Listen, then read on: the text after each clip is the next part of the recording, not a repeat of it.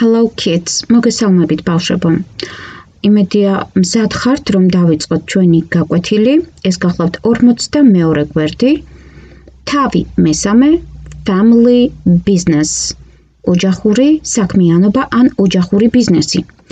A happy family. ბედნიერი ოჯახი. ამერიკელები ამბობენ happy, ბრიტანელები ამბობენ happy. ერთად წავიკითხოთ წინა პირობა. Check the meaning of these words in the word list at the end of your book. კიდევ ერთხელ გავიმეოროთ.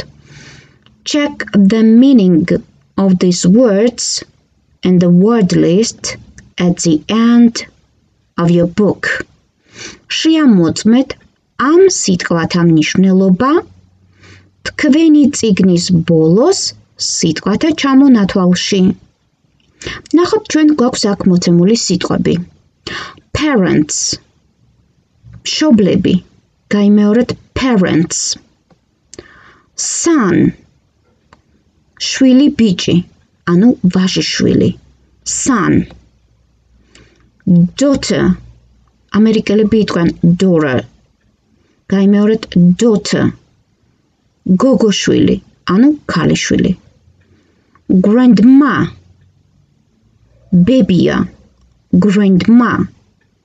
ძირითადად grandmother არის, მაგრამ grandma მოფერებით ბებია, ბებიკო, ბებილოს ნიშნავს. Grandpa. პაპა ან ბაბუა დასავლეთელთათვის. Grandpa. ესეც გახლავთ მოფერებითი სიტყვა პაპიკო, ბაბუკა. ან გრძელი ფორმით grandfather, ზუსტად პაპა და ბაბუა. Cousins.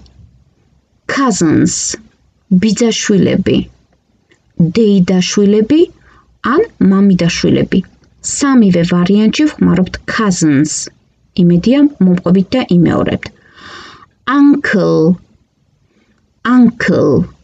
ბიძია. ბიძა. Aunt. Aunt. დეიდა, მამიდა, ბიცოლა. Aunt. Grandparents. Grandparents. პაპა, ბაბუა ერთად, ანუ დიდი მშობლები, რადგან parents მშობლებია, grandparents დიდი მშობლები. დააკვირდით ახლა, ჩვენ გვაქვს აქ look at Elliot's family tree, შეხედეთ ელიოტის ოჯახის ხეს. Who are the members of his family? ვინ არიან მისი ოჯახის წევრები? Listen and point. მოусმინეთ და აჩვენეთ, ანუ თითით მითითებას ნიშნავს point. აქ მოსასმენი გვაქვს და მოდით მოვისმინოთ. A happy family. Hello again. Let me tell you more about my family. I've got. მოგესალმებით კვლავ. ნება მიბოძეთ, მოგიყვეთ ჩემი ოჯახის შესახებ. მე მყავს a mom, a dad, and a sister. მე მყავს დედიკო, მამიკო და და. I've got a grandma and grandpa too. მე აგრეთვე მყავს ბებია და ბაბუა. Their names are Margaret and John. მათ ქვიათ მარგარეტი და ჯონი. I've got an aunt. მე მყავს დეიდა. Her name is May. მისი სახელია May, მაისო. She is my mom's sister. იგი დედაჩემის და არის. I've got an uncle too. მე აგრეთვე მყავს ბიძა. His name is George. მას ქვია ჯორჯი. They've got 2 daughters. მათ ყავთ ორი ქალიშვილი. Their names are Jackie and Joy. მათი სახელებია ან მათ ქვიათ ჯეკი და ჯოი. They are my cousins. ისინი ჩემი დეიდაშვილები არიან. ნახეთ, cousin როგორც თქვით არის ბიძაშვილი, დეიდაშვილი, მამიდაშვილი. აქ რადგან გითხრეს რომ მაისო IIS მაისო, ნახეთ იასამნისფერი ბურთულა, რომელ სურათზეც არის ეს მაისო, რადგან დედის და არის, ამ შემთხვევაში ჩვენ ქართულად მას ვთარგმნით როგორც ისინი არიან ჩემი დეიდაშვილები. როგორც ჩანს სულ ეს იყო. ახლა ვნახოთ რას გვეკითხებიან. Look at Elliot's family tree. Who are the members of his family? Listen and point. შეხედეთ ელიოტის ოჯახის წევრებს და ვინ არიან მისი ოჯახის წევრები, მოусმინეთ და მიუთითეთო. ნახეთ, ჩვენ შეგვიძლია დავიწყოთ ასე. It is Elliot's family tree. ეს არის ელიოტის ოჯახის წრე. ხე ბოდიშით. Elliot has got mom and dad. Elliot qავს დედა და mama. And also a sister და აგრეთვე და. Elliot has got the Aunt May and Uncle George and their cousins too. Qავს დედა მაისო და ბიძია გიორგი და მათი და ყავს დეიდაშვილები Jackie and Joy. Jackie და Joy. Elliot also has got grandparents. Elios ასევე ყავს პაპა-ბებია. John and Margaret. Johnny და მარგარეტი. აი ესენი არიან მისი ოჯახის წევრები. როგორც წესი, მასწავლებლები ამ დავალებას ბავშვებს აძლევენ ხოლმე თავისი ოჯახის წევრებისათვის, თავისი ოჯახის ხის გასაკეთებლად, ანუ თუ თქვენ მოგიწიათ და დახაზეთ თქვენი ოჯახის ხე და იქ შემდეგ აღნიშნეთ სახელები სურათებით, თქვენ შეგიძლიათ თქვათ, რომ I am და თქვენი სახელი დაასახელოთ. მაგალითად, მოდით მე ვიტყვე I am Nino. მე ვარ Nino. They are my family members. ესენი არიან ჩემი ოჯახის წევრები. I have got მე მყავს mom and dad და მიაყოლეთ სახელები. მაგალითად, June and William. And I have got Aunt May and Uncle George. They have daughters, 2 daughters, Jackie and Joy. I also have John and Margaret, my grandparents. მე აგრეთვე მყავს ჯონი და მარგარეტი, ჩემი პაპა-ბებია. და შეგიძლიათ თქვათ, თუ ყავთ და I have got a sister. და სახელი დაამატოთ I have got a sister April. ან თუ ძმა ყავთ I have got a brother Elliot. მე მყავს ძმა ელიოტი. Okay. მოდით ახლა ვნახოთ ჩვენ აქ გვაქვს დავალება complete the sentences with the right words from task 1. დაასრულეთ წინადადებები სწორი სიტყვებით დავალება პირველიდან. ანუ დავალება პირველი გავიხსენოთ, ეს იყო parents, son, daughter, grandma, grandpa, cousins, uncle, aunt, grandparents. მე ეს სიტყვები ამოვწერე დაახლოებით, სადღაც აქ სტიკერი მაქვს, მე მგონი აქ არის.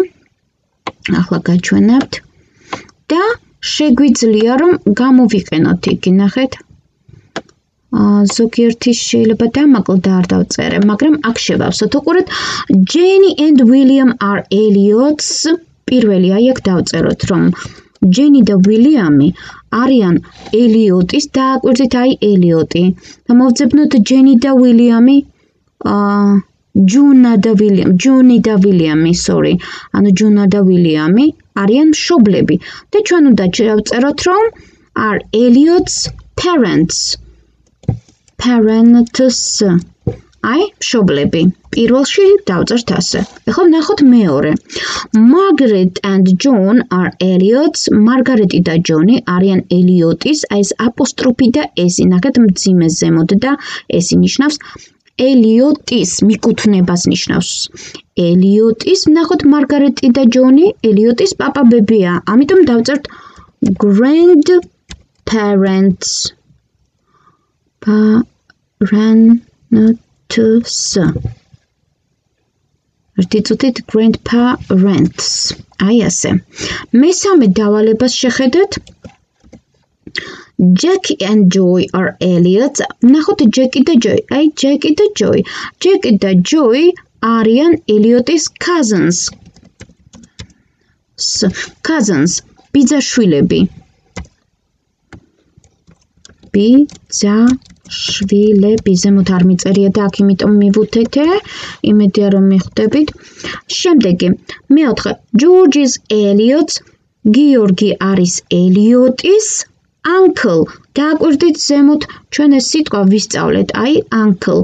და შესაბამისად, მაშინ მეოთხეში ჩავწერთ uncles. თითოთით გადავიყვანოთ შრიფტი ინგლისურზე uncle.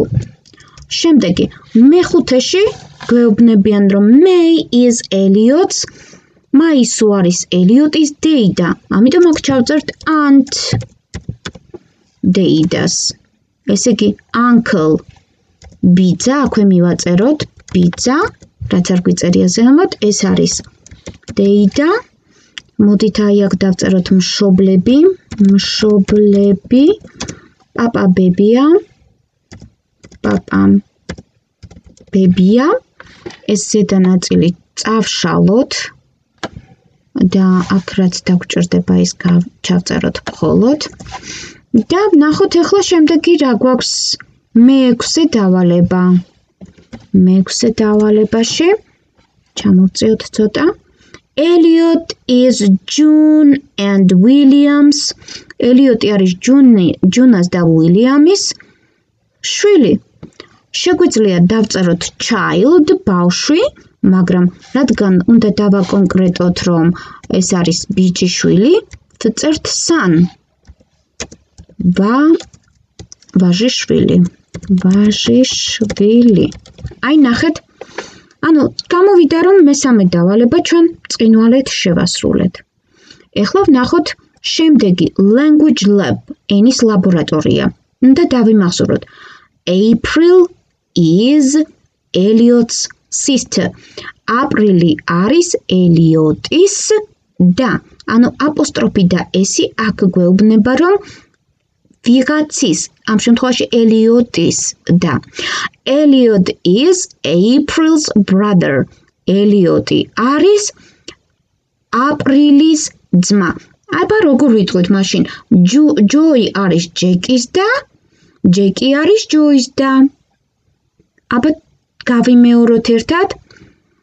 Joy is Jackie's sister and Jackie is Joy's sister. მას Joy არის ჯეკის და, ჯეკი არის ჯოის და. იმედია გადაახვევთ უკან თუ დაგჭირდათ კიდევ და კარგად გაიმეორებთ და დაიზეპირებთ ამ გამონათქვამს. ახლა ვნახოთ შემდეგი მეოთხე დავალება. Listen and read. მოусმინეთ და წაიკითხეთ. Jackie and Joy have got a problem. Jackie's და Joy's აქვთ პრობლემა. What is it? რა არის ეს? ანუ რა პრობლემა აქვთ? Here we have the listening. აქ გვაქვს მოსასმენები. So let's listen together. მოდი ერთად მოვისმინოთ. Track 30. Jackie, Joy, come here. Your room is a mess. Whose t-shirt is this? It's Joy's. It's Jackie's. Whose cap is this? It's Jackie's. It's Joy's. Whose sock is this? It's Joy's. It's Jackie's. Whose shoe is this? It's Jackie's. It's Joy's. Whose chocolate is this? It's mine. ნახეთ რა სახალისო ტექსტია, ერთად წავიკითხოთ ნელა. Jackie, Joy, come here. Your room is a mess. კიდევ ერთხელ თქვათ, ოღონდ აქ დავიმახსოვროთ, რომ ზოგიერთი ინგლისელი ამბობს come here, რაც აქ მოსასმენში მოვისმინეთ, ზოგი ამბობს come here, ორივე მართებულია. გავიმეოროთ, Jackie, Joy, come here. Your room is a mess. ჯეკი, ჯოი, მოდით აქ. თქვენი ოთახი არეულია, is a mess, არეულია, დაიმახსოვრეთ. შემდეგი სურათი. Whose t-shirt is this? იმედია მომყვებით და ხმამაღლა იმეორებ. Whose t-shirt is this? ვისი მაისურია ეს? It's Joy's. It's Jackie's. ვიმეორებ. It's Joy's. It's Jackie's. ეს ჯოისია. ეს ჯეკისია. ნახეთ ერთმანეთს აბრალებენ. Whose cap is this? ვისი კეპია ეს? ვიმეორებ. Whose cap is this? It's Jackie's. ეს ჯეკისა. It's Joy's. ეს ჯოისა. ერთხელ კიდევ it's Jackie's. It's Joy's. ნახე როგორ ყვირიან და აბრალებენ ერთმანეთს. Whose sock is this? ვისი წინდა ეს? ვიმეორებ. Whose sock is this? It's Joy's. It's Jackie's. ეს ჯოისია. ეს ჯეკისია. ვიმეორებ. It's Joy's.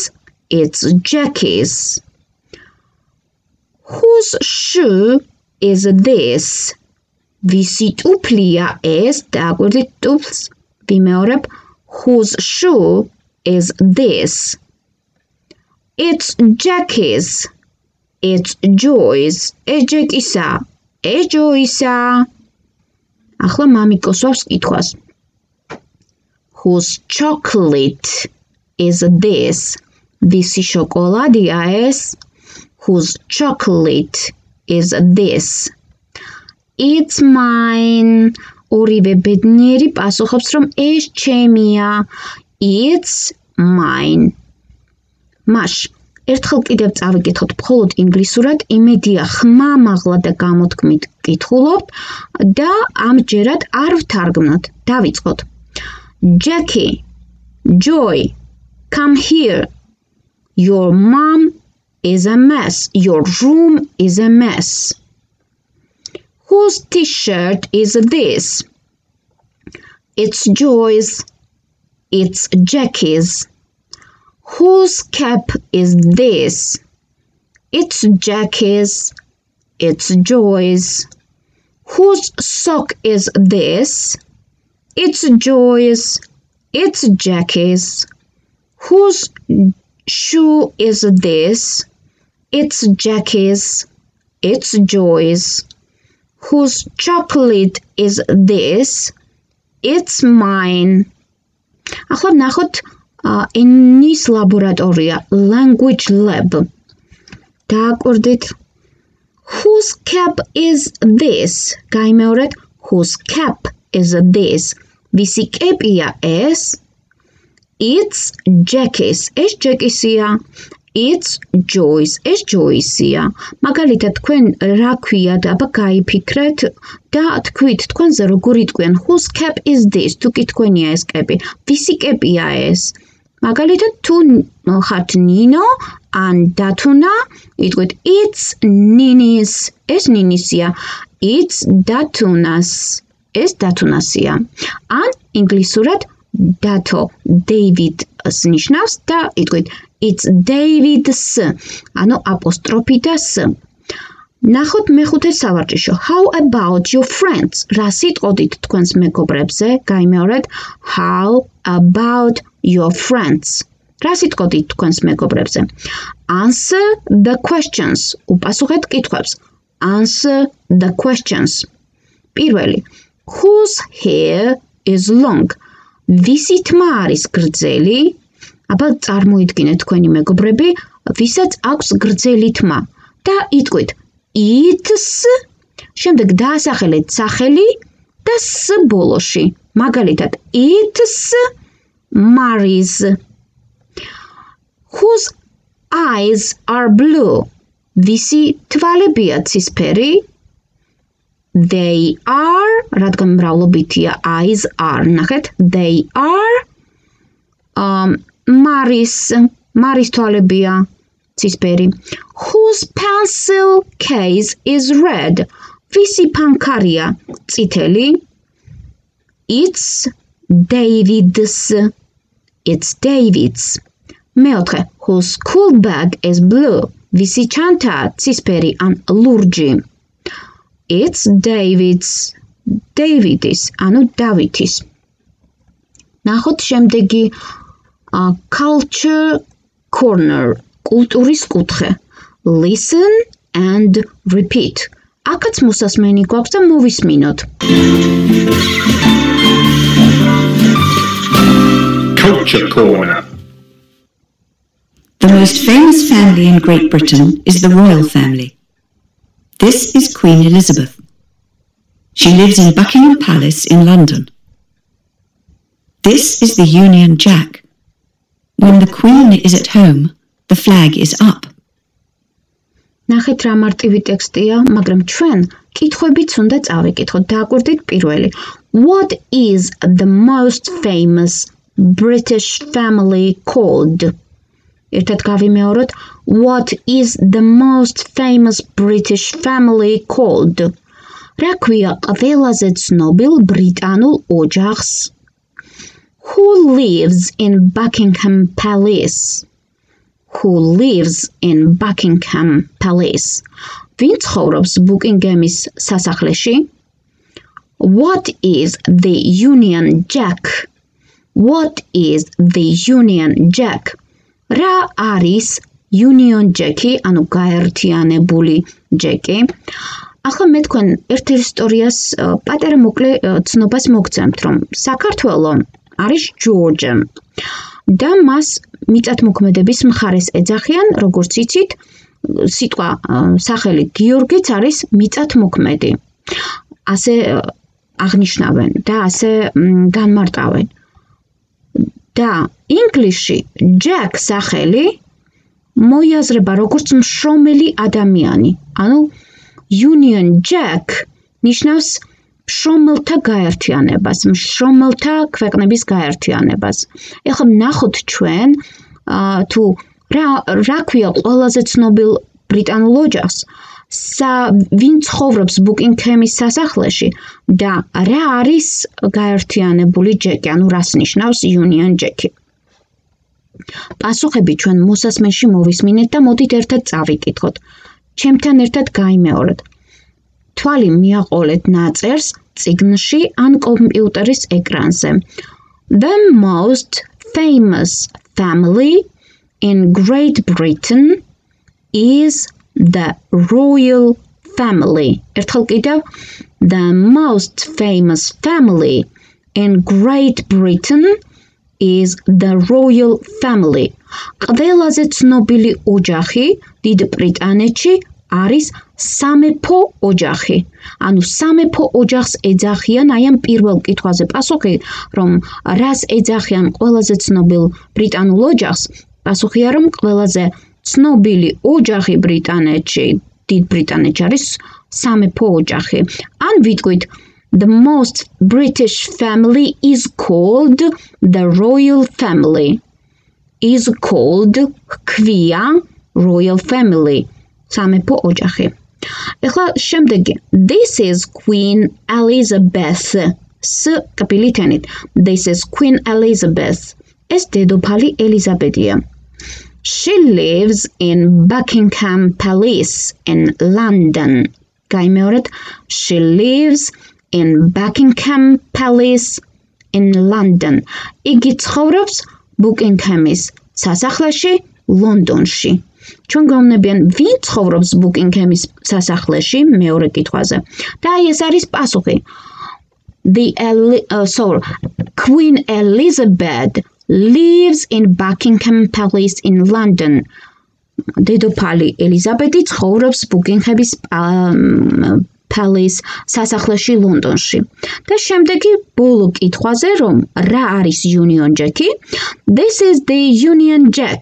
ეს Union Jack-ია, მიგვითითებენ დროშაზე, რომელიც იმდენად კარგად არ ჩანს, უფრო შენობა ჩანს, ხო?